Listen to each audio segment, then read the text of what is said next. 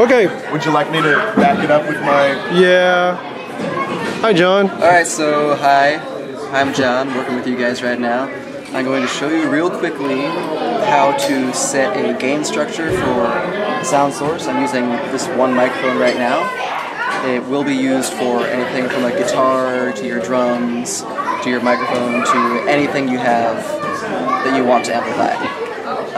Step one is to make sure that your source is giving out a good signal. On a microphone, that just means make sure it's on and the person is speaking into it instead of out of it. You'd be surprised. For a guitar, make sure the guitar is turned up to, if not max, then just near to the max level. Not so high that it will distort its own, but that it will give a strong signal to the board. Now step number two, if we come down here, we're going to press our input button. Input will show you across these lights here how much is coming in. The output will show you how much is going out to the main fader. But we'll get to that in a little bit. If you press input, I'm going to use channel 18 as my example. And this microphone, I'm going to talk into it. I press the input button, and I'm going to bring up the mic gain up at the very top. And as you see, you're starting to see some lights down there below it. I'm going to bring that up until while I'm talking to it, it's getting up there. If I talk a little louder, it shows me a little more, but right where it is right there is fine. If your gain is being pushed up past about here, you're getting into kind of dangerous areas. Things can get way out of whack way, way fast right there. So around here and around here is just fine. If you're getting just a little bit like that, you're probably going to have a weak signal. Anything in there is going to have you pretty well set.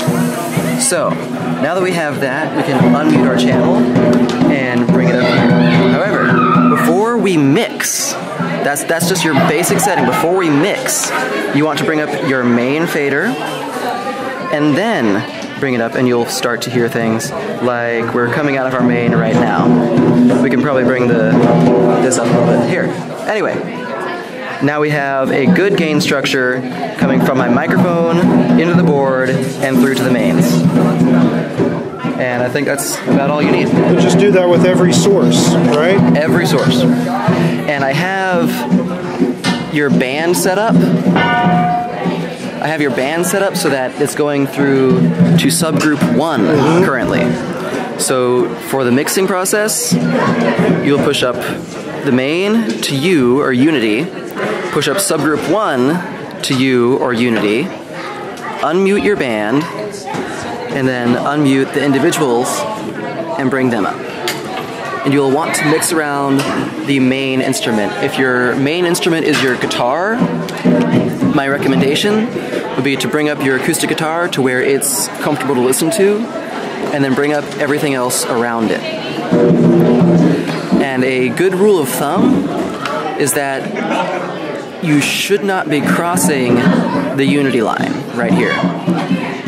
It's okay if maybe 1 or 2 things are past it, but if you're having to push everything up past it, then you're running into a problem with your gain structure being too low or too quiet. Okay. So a good mix might look something like that for you guys. It might look like that, it might look like that. Anything. Okay. Sounds good? Sounds good. And just for the record, one of the problems that I continually have been hearing about in the past was that the vocals weren't sticking out above the mix of the instruments.